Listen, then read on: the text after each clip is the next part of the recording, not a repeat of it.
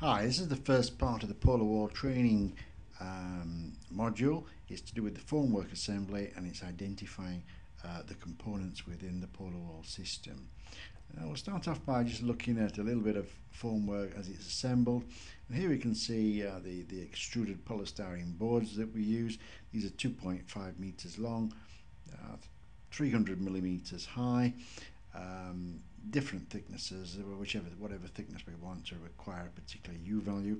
And these are held in place by these H rails. H rails and the intermediate courses, top of the wall and the bottom of the wall, we're often using a U-shaped rail, and the rails are connected together by different lengths of these polycarbonate cross ties you see here.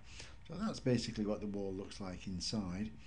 And here we can see the bit of closer look here at a polycarbonate tie. We have different sizes.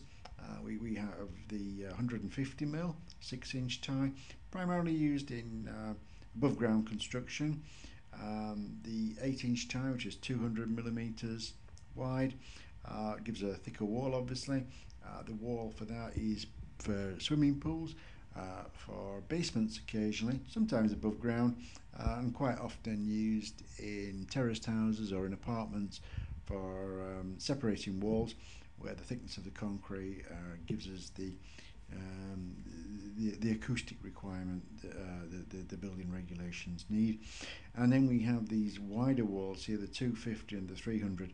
These are used primarily for basements and retaining walls. So from there we'll go and have a look at the block. Oh, before I go, there's one thing I forgot there. Just to point out the part here. This is a water bar. We've got one at each end. The water bar is there to stop any moisture from travelling along the wall. Let's have a look at the boards. We can put virtually any thickness of boards in there, but these are four boards that we commonly use. And the standard board is a 50mm board. 50mm to each side gives a U value in the wall of 0.27. Now we can make the boards thicker by putting this groove in there, and the H rail fits within the groove, and we can put virtually any thickness to both inside and outside. But if we put the 75mm to the outside and we had a 50mm board to the inside, we refer to that as an X25 wall, extra 25mm of thickness basically over the standard. So it's a 75mm board, would have a U value of 0.22. And here we can see as we thicken the wall that the U value goes down. It starts to slow down as the board gets thicker. The effectiveness of the insulation starts to flatten out, and there is to a degree that it is getting sort of exponentially more expensive. So there is a sort of a line somewhere, I think, where you've got to say, to draw the line and say that's as thick as we want to go, around about 100, 120, because of course we can always thicken up the inside as well.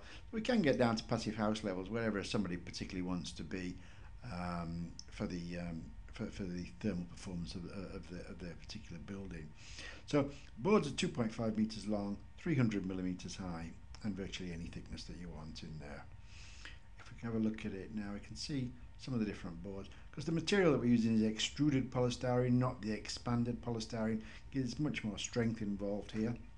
There's the 50mm to each side, and here's the different thicknesses. And as mentioned before, we can put a thicker one here on the inside, so we can do whatever's required. Now, once we got past the boards, the next parts to look at are the rigid plastics, and we have two types of corner. We have an external corner, as shown here with this plain face, and we also have an internal corner, the difference being that the internal corner has this arrowhead here over which the tie snaps to lock the corner together.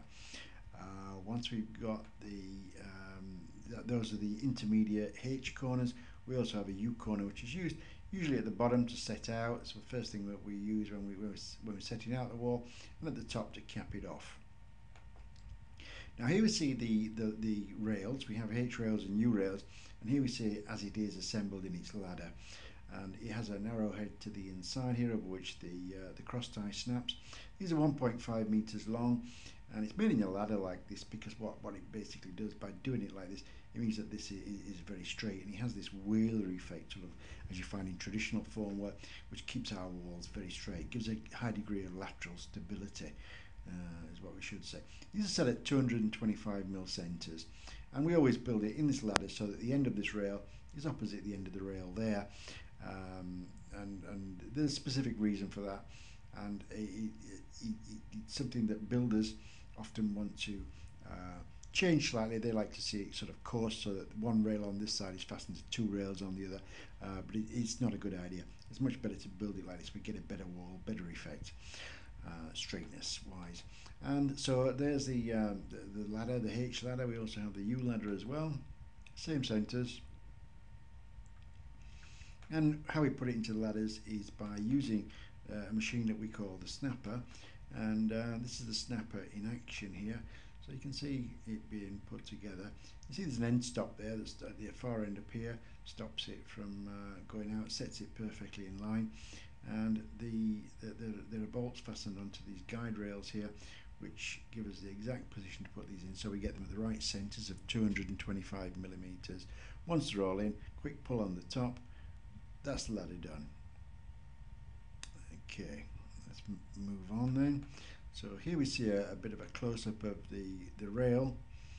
Here's the rail here with the little barbs in that grab it, and basically that's the main components of the of the Polarwall formwork, and how they go together.